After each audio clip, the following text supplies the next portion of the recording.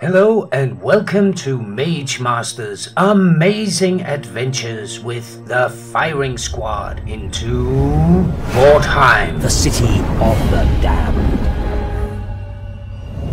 A human mercenary captain called Mason Muckshot is the type of guy who loves to lay plans. Ain't that right, Captain? Yeah! He lays warband plans and battle plans, and he even has a master plan for each and every individual warband member of the firing squad.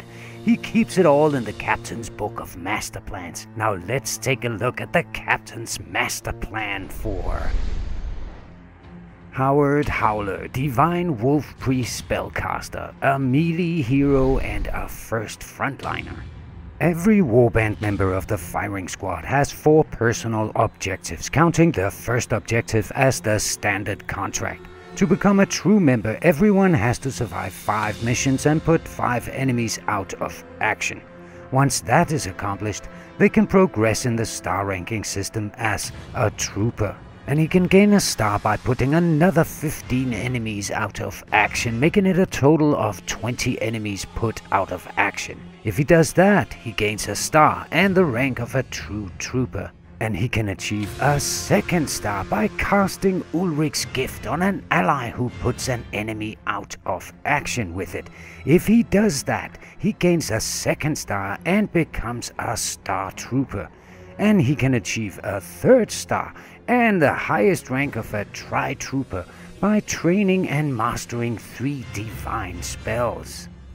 Now let's take a look at the specific stats, spells and skills specified by the captain. There are 3 spells, 2 active skills and 4 passive skills in all, and they will all be mastered. Let's start with the spells. And the first spell is a buff called Ulrich's Gift that can be applied to a single ally. It increases the ally's melee hit chance and melee damage by 20%, and it grants immunity to all alone. But unfortunately, it prevents the use of flee, disengage, and ranged attacks and skills.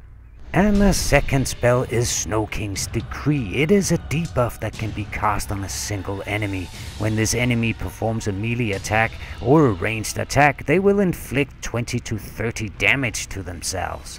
And the third and last of the spells is the Frostbite. It is also a debuff that can be cast on a single enemy. It deals 24 to 34 damage and reduces the maximum strategy points by 3.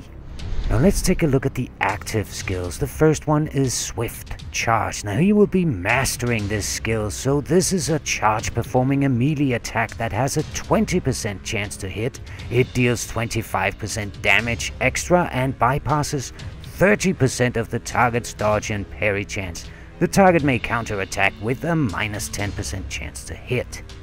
And the second and last of his active skills is Web of Steel. He will be mastering this skill, so he can take a defensive stance that ends the current turn, and the stance allows 3 attempts to parry incoming melee attacks, and a successful parry attempt will reduce the cost of a counterattack by 1 offense point. And now for the passive skills. His pre-made passive skill is Heart of the Wolf. It increases the chance to pass all alone, fear and terror and leadership tests by 35%. His second passive skill is Flash Parry. He masters this and increases his parry chance by 20%.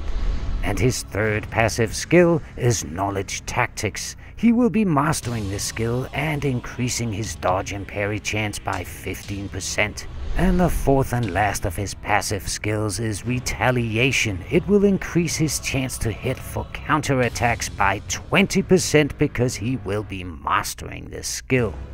And this is his personal warband member master plan sheet, planned out and masterminded by the captain himself. And you can find this sheet and many more in the Captain's Book of Master Plans. It provides a good understanding and a deep insight into Mage Master's amazing adventures with the firing squad into Mordheim, the city of the damned. Thanks for now, I hope you enjoyed it, and if you did, then please leave a note in the commentary below and hit that subscribe button and the notification button if you want to be notified of new releases. So that's it for me, thanks and have a nice day.